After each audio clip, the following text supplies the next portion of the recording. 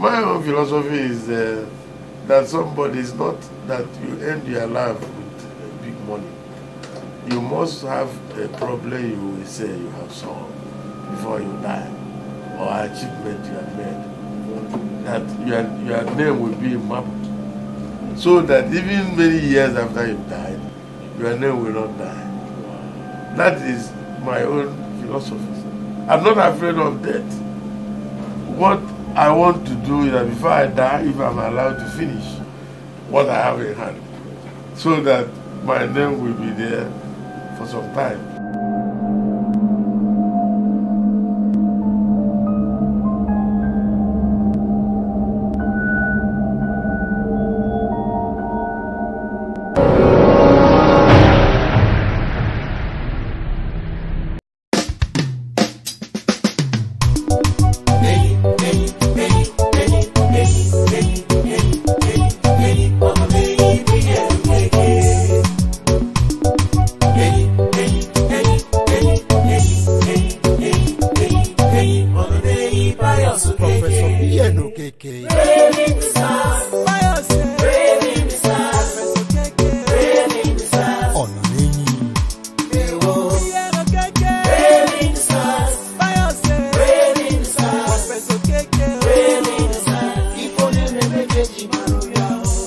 Hard work, they say, doesn't kill. The reward for hard work is more work. Everything you do on this planet Earth must have a vision and a mission. Pious Okeke, a name on the lips of the young ones, especially science physics students, a role model. He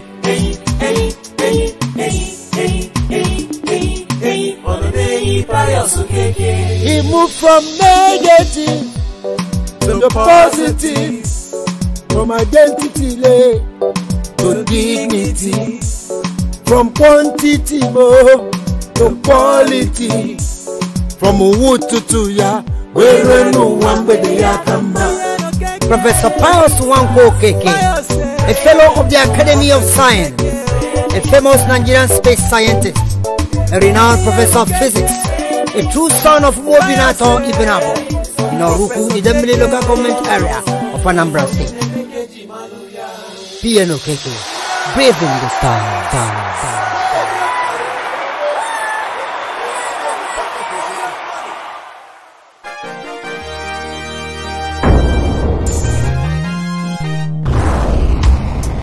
Professor P.N. Okeke is the first PhD product of the University of Nigeria and a famous physicist in Nigeria, mostly because of his easy-to-read physics textbooks and his groundbreaking efforts to instill space research in Nigeria. His influence is Professor Samuel Okoye, the foremost Nigerian radio astronomer who handed over to him the responsibility of directing the Nnamdi Azikiwe Space Research Center, which morphed into the Center for Basic Space Science, University of Nigeria, Nsukka.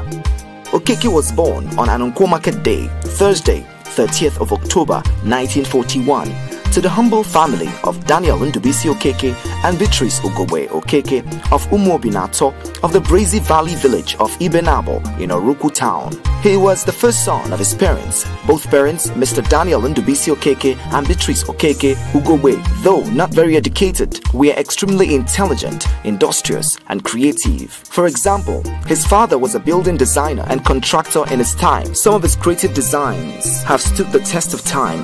The mother was a clothing designer. One of the parents' most outstanding characteristics was their creativity coupled with deep humility, kindness, and honesty. He was put into St. Joseph's Catholic Primary School at Ura Amada quite early, and in there he tilted towards team play, excelling in football and table tennis. During this period in his life, he had a relaxed grip on his academics, passable in all subjects like every other average pupil, but to mathematics, he concentrated his grit, fueled by his love for the subject. Consequently, his performance in it was distinct, repeatedly measured in the first position he made of it, ahead of the resoluteness of his classmates. What I can recall is that my parents loved me so much because I happened to be the first son. They had a number of daughters, but I was the first son, and I became a guardian of the house. I did not abuse that petty. I respected my parents very well. I try not to offend them. I try to do things that they will like and praise me. Like I fish for firewood, go to water, and so many other things. And whenever they come back, they continue raining praises. This is the most important thing I can remember about my relationship with my parents. Very cordial. Pius led children at play. He provided initiative and others followed suit. This leadership stint is more obvious today. As a little boy, Pius had no patience to study at home. He preferred a quick glance at merits and demerits and theories and problems and the solutions just before any impending test or examination. He rather would be found in the school pitch or almost anywhere else playing football. Whenever there was an imminent match between St. Joseph's and another primary school, and it so happened that Pius was ill or simply absent, the St. Joseph's team may contemplate shifting the date. This was because he was captain. As a centre-forward player, his reflexes were sharp, and once he got the ball, his opponent's goalpost was in danger, for he rarely ever missed a goal. At table tennis, Pius had a firm grip on his paddle. Such was the exuberance in his growing up. The enchanting village of Ibenabo provided a dreamy aura for his focus.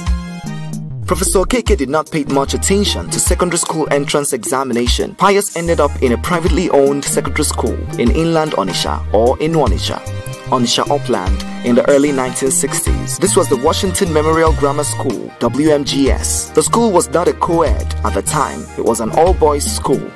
Today, it has become a mixed school. An indigene of Ura Amada in Oruku, Chief Patrick Okoye pioneered the stimulation of mostly acceptable higher education in the school. He was its proprietor at the time and God-made future father-in-law of Pius Okeke. The school at that time in the early 1960s was not approved to offer physics and chemistry in school certificate examinations. In other words, Professor Okeke, who is today one of the most distinguished physicists in Nigeria, had no opportunity of studying physics in secondary school. How did this happen? This is part of the story. Where there is a will, there is always a way. In secondary school, Professor Okeke discovered that he was only interested in science subjects, with physics and chemistry out of the way. He found that the only science subjects left for him were mathematics, additional mathematics, biology, and geography. This did not form a complete right type of combination for any university course in science as well as applied sciences. He was forced to add subjects like Latin, Igbo, and religious knowledge. Professor Okeke found himself in a very serious dilemma, but one conviction he has always had was that he must study chemistry and physics on his own, especially with the aid of Federal School of Science, Lagos. He learned that his senior in Washington Memorial Grammar School, Mr. Ogbonna, was already doing so. This was a very consoling factor. The Washington Memorial Grammar School which I attended had no approval to offer physics as well. And so I was highly disappointed because what I like is something mathematical, like additional maths, physics. Unfortunately, these things were lacking. So I ended up without doing any of my ambition. So I was very, very fortunate when I got to Lagos to find a school called Federal Emergency Science School.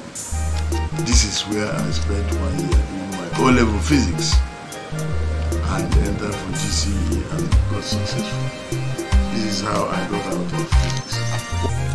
Therefore, at the end of his career in WMGS, he contacted his uncle, Magistrate E.U. Abo, in Lagos on the possibility of staying with him, with a view of securing admission into Federal School of Science.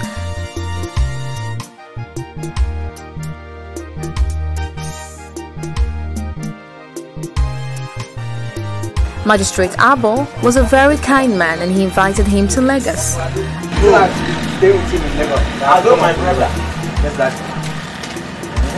Next week I'll be going up to Lagos. Yeah, you even send me some money for my transport fee. Yeah, my wife, please come and see. My brother I'll go again. I want to do that for you. I don't say anyone from Lagos. Say that from my Lagos. Lagos. your mother, your poor mother. Pius, our son, he is becoming a man. He will be alright. He will be alright. These Lagos girls, please. You better be careful. Pius, he is becoming a man. You see, he is becoming a man. He is no longer a boy. He will be okay. He will be alright. I will buy wrappers for you. I will even buy you a car when I go this month and forget your father. No, that I buy snap now. That you need. Take care of yourself for me, for your mother. Let me go and pack my things. You see, this is answer to prayer.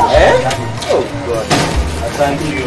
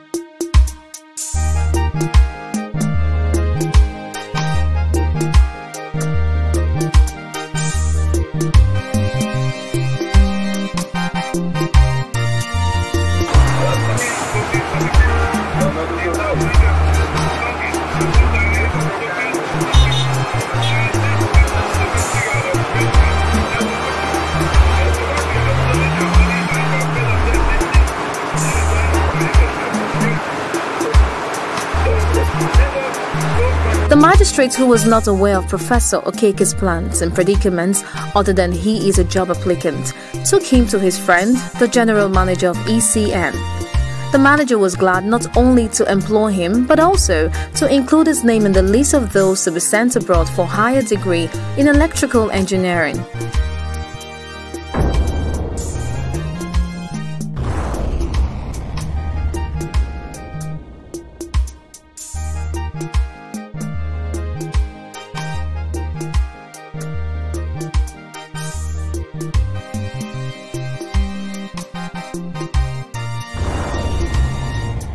Unfortunately, Professor Okeke was disqualified because he did not offer physics and chemistry